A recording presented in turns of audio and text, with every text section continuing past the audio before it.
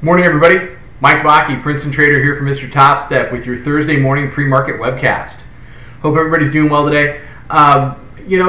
We're kind of getting a 10-handle range here. The 1363 level, which was the support level from Tuesday's trade that the bears had a tough time getting through before they broke, is holding up as resistance through yesterday's trade and through the overnight trade.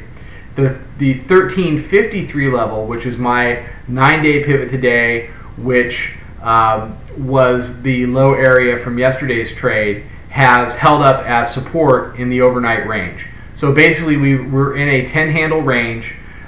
We've been trading in there, and through the overnight trade it's pretty much been from 1362 to 1355. The current trade is 1357 even, and I'm taping this at about 7:35 East Coast time. So as it stands right now, we're kind of in the middle of this range. There's no real trade. I would wait for price to come up to the upper or the lower boundary, and then one of two things will happen. It will fail and it becomes a fade, or we're going to break out or break down, and it's my feeling that if we break out, you'll see some buying momentum come in. If we break down, I think the selling will pick up. So we're really in wait and see mode. Don't forget we have jobless claims at 8:30. We'll see if the trend in jobless claims continues to go down. If it does, maybe that'll spike us up to the top of that range. What the bulls are going to be able to do once we get up to 63, though, remains to be seen. As far as the daily chart is concerned, just very briefly before we do support and resistance, the bears again were able to take out the prior day's low. They need to keep doing that as we head down to a test of the 20-day exponential moving average on the daily chart.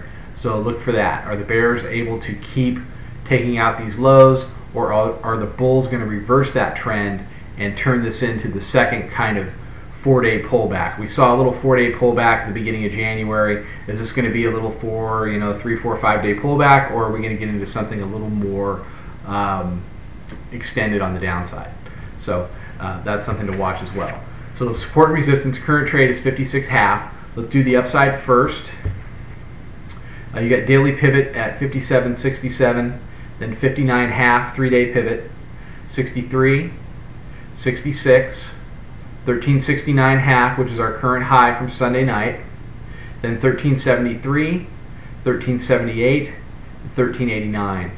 On the downside, you've got 1353, 9-day pivot, then 1346, 1342, which is your 20-day pivot, 1340, 20-day exponential moving average there, 1336, and 1332.